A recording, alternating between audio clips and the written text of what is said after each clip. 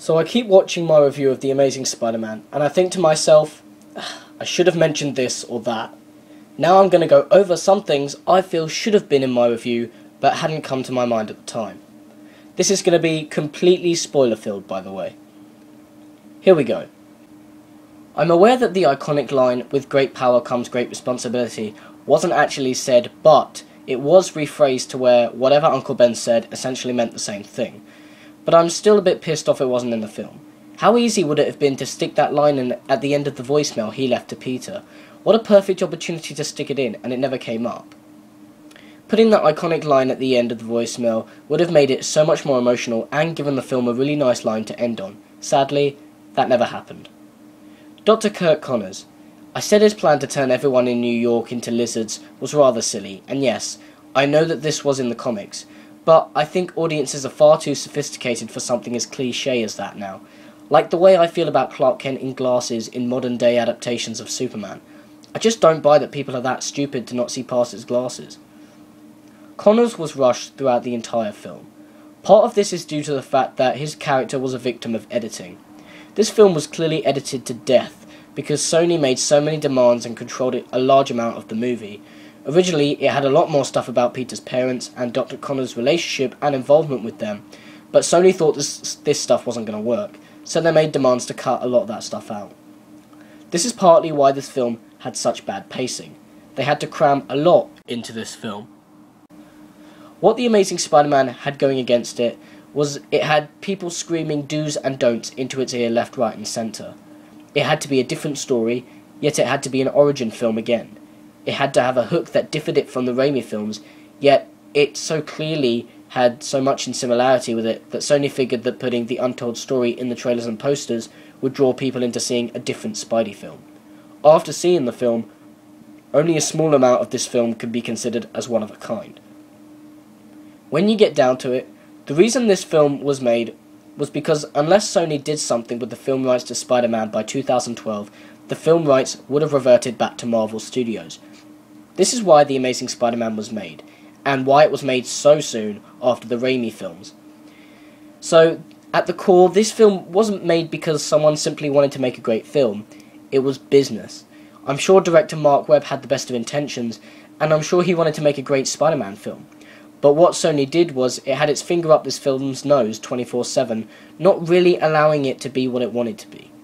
Sony didn't trust a lot of the people making this film to make the right decisions, and so it lacks that inspired touch. It's like a checklist, and you know what? That's what a lot of this film felt like to me.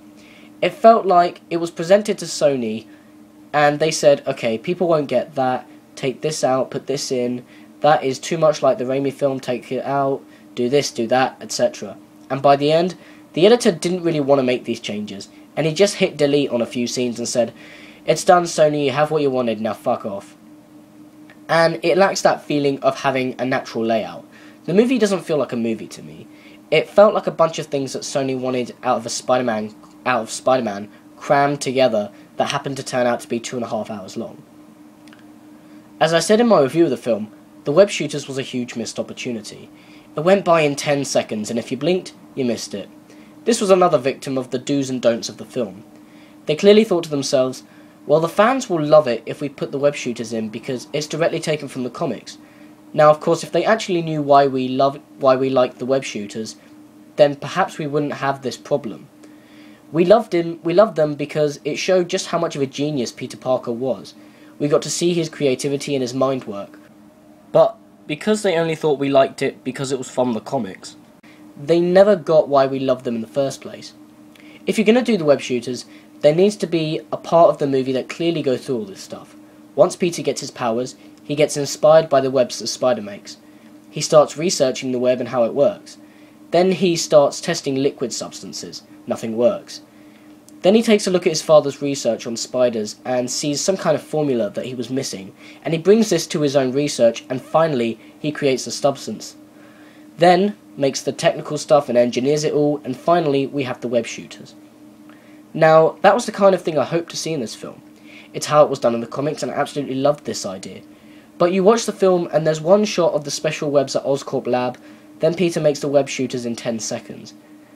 And the fact that Oscorp makes these webs in the film, If you're not going to have Peter actually create the webs, then what's the point of putting it in this film? It's an important part of his intelligence, and in this, he doesn't even make them. Might as well have just gone with the organic webs if you weren't going to put any effort into this idea. But as long as we have the web shooters at all, that's enough. So we'll take that off the list.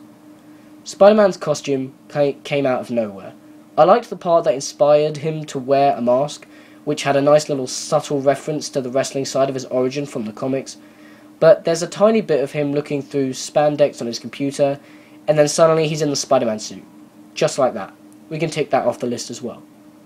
Uncle Ben gets a lot of attention, but the second he dies, there's no funeral, no information on what happens after that, only a scene of Peter grieving and getting pissed off. I felt like once he died, they ticked that off the list, and now we can go on to the other stuff because we're halfway into the film and we still haven't seen Spider-Man yet.